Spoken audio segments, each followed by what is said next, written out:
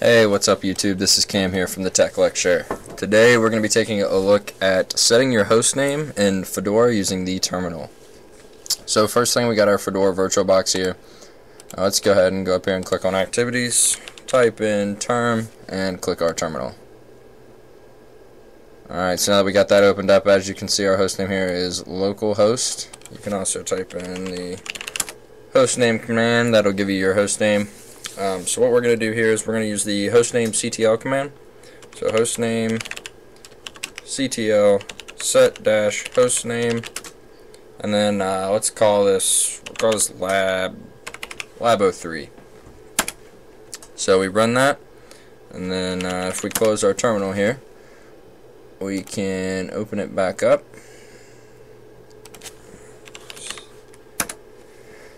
And there we go. So as you can see, our host name is now lab003. You can also run hostname again, if I can spell, hostname again, and we have lab003. Let's see, hostname is another one we could do. And then, so as you can see, our hostname is lab003 now. Alright, so there's a lot of stuff you can do with this, or not a lot of stuff, but a few things that you can do with the hostnamectl command here. Now this is going to be on systemd machines. If you have an older version of Fedora, like a really old version, or if you're on a different operating system, if you're on anything, I think you went to 1404 and prior, it's not going to have this hostnamectl command. If you do not have that, then you can do this.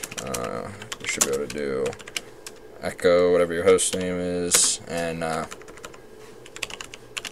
so whatever you want your host name to be, and you can echo that into etc hostname if you're on one of those operating systems. Otherwise, go ahead and use the hostnamectl command, because that's the new way to do it. So this is running on Fedora 25. This is Fedora 25 workstation, and this is running on a machine in VirtualBox, but it doesn't matter even if you're on physical hardware. This is still going to be the exact same. So, alright guys, thank you guys for watching. If you guys have any recommendations for future videos, please let me know. If you have any comments or questions concerning this video or any other videos, go ahead and leave those in the comment section below, and I will see you guys in the next video.